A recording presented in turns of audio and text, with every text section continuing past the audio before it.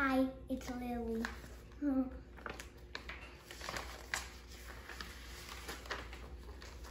The title of my book is Civil War on Sunday. The author is Mary Pope Osborne. The main characters are Jack, Annie, John, and Clara Barton. My setting is the field hospital is an important place in the story.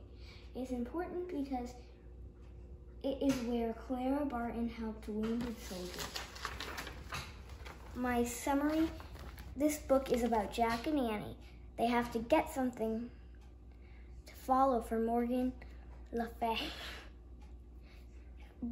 They use the treehouse to go to 1861 Civil War. They found something to follow, which helped them take care of wounded soldiers. They found Clara Barton, then found a drummer boy named John, who was only 12. They went home and found out John was their great-great-grandfather. My opinion is, I like this book because I learned the Red Cross helped 22,000 families. Drummer boys were 11 to 13 years old.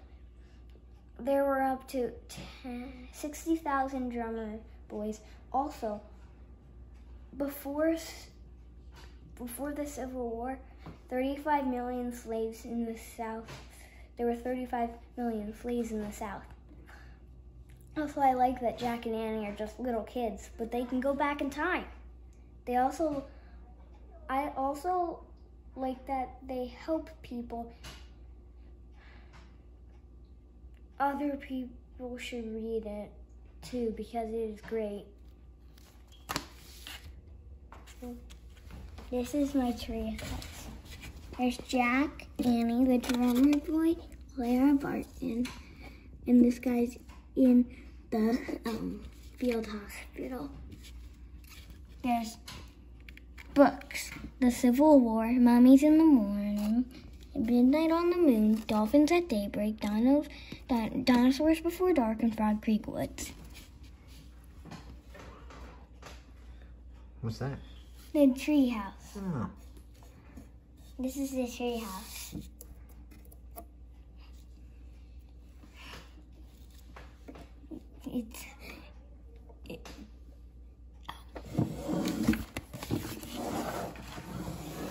The list they had to follow is right here.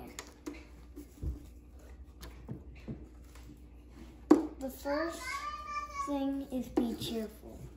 2, lessen sorrow and give hope. 3, be brave. 4, put aside your own feelings. 5, don't give up.